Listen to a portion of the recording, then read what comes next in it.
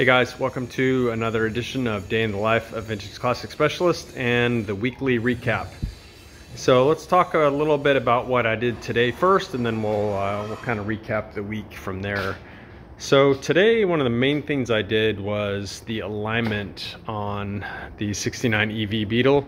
I think I mentioned yesterday I'd probably go ahead and do it. We'll have to still do a final alignment when the car is done and sitting at the proper height and so on. The car is sitting a bit high and back now. It's going to have a lot more weight back there when we put in the EV motor, the battery pack, and then a bit more weight in front when the front EV battery pack goes in. So we may have to adjust the rear torsion bars.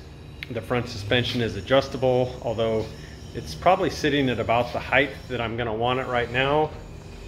It'll go down some once we get some weight up there, so it'll have to be adjusted too, but it's easy because it's an adjustable front end. But nonetheless, I went ahead and did a preliminary alignment on the car just to get things close. Actually, I got it pretty dead on, but again, they're going to change. The alignment is going to change when the car is sitting at the proper height. But if you're going to do it, you might as well do it right, and then I'll come back and it should only need some minor tweaking when the car is leveled out correctly.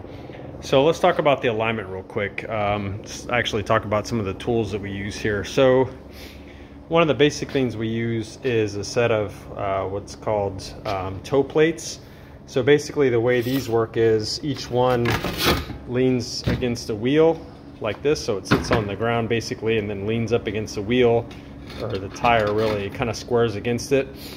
And then you see there's these slots in it, and on one of the toe plates the slot is equipped with little magnets, and then it comes with a pair of matching tape measures. And so on one side the tape measure sort of clicks onto the magnet, so it holds it. You stretch the tape measures across the car, one in front of the wheel, one in the back of the wheel, and then you measure. You see what the measurements are as it comes through the slot on this side, and then the difference is your toe in or toe out. So really nice to have. You can do it by putting strings along the car and then measuring from the string to the tire. You know, I don't think that's really as precise of a method as doing it this way, and you got to monkey around with strings and making sure that they're parallel to the car. To me, it's just a hassle. I just prefer to use the toe plates to get an accurate measurement. The other thing is nice is when these are leaned up against the wheels or tires on the car, is you can kind of stand back and you can visualize whether or not the car is going to track straight or not. They give you a really nice reference to see that, you know, for example, when you're doing the front end alignment, you can see that toe plate pretty nicely along the front wheel there, easier from the front. So when I did it, I had the car pushed back quite a ways. I stood in the front of the car, looked back at it, and I could tell, you know, whether or not the steering was aligned by seeing whether those toe plates were parallel to the car, kind of canted off one side or the other.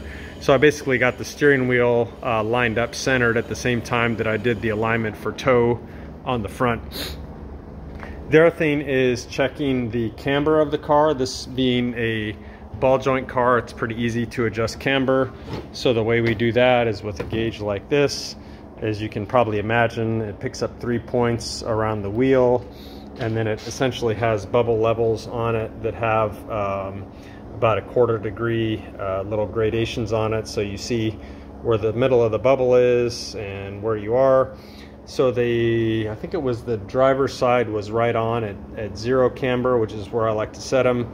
The passenger side I think was 1/2 degree positive, if I remember right. So got it dialed in, and then went and rechecked and readjusted slightly the toe on these cars. The camber, when you adjust the camber, it changes the toe a little bit. That's probably actually true of most cars, but certainly on these. So I got that dialed in.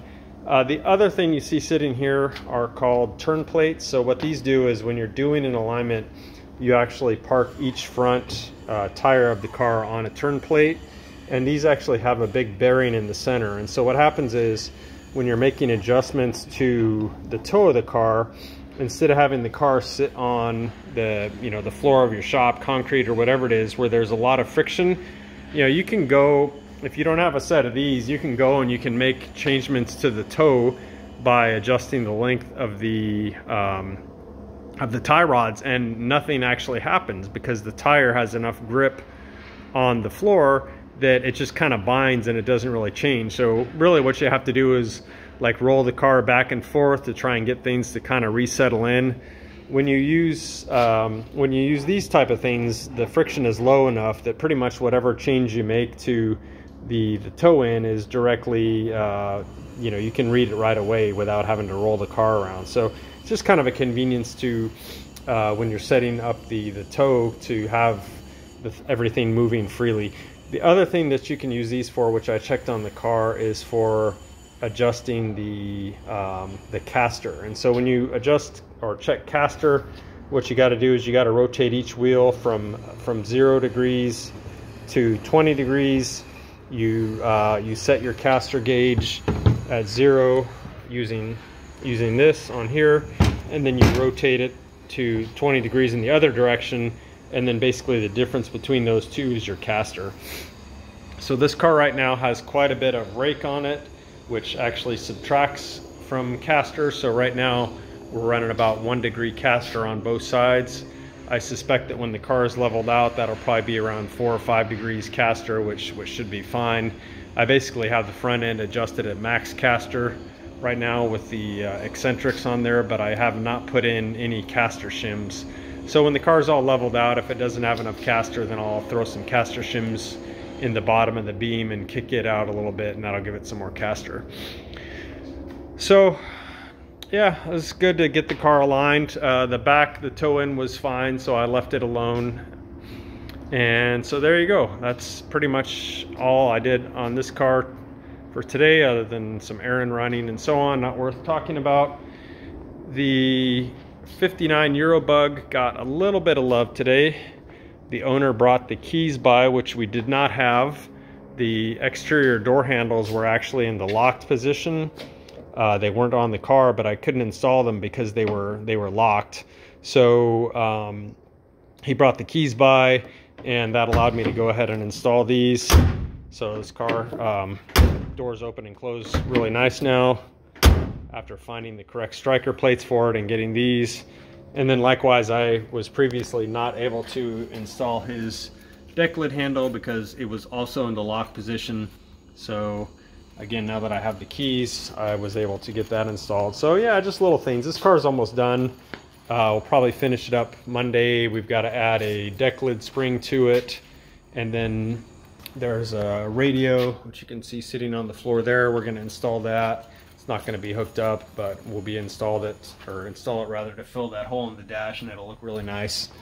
And then I think he said he's going to be out of town for a week or so, so he'll probably come get this car the week after next, but it should be done probably Monday, so we can kind of get it off the books in that sense.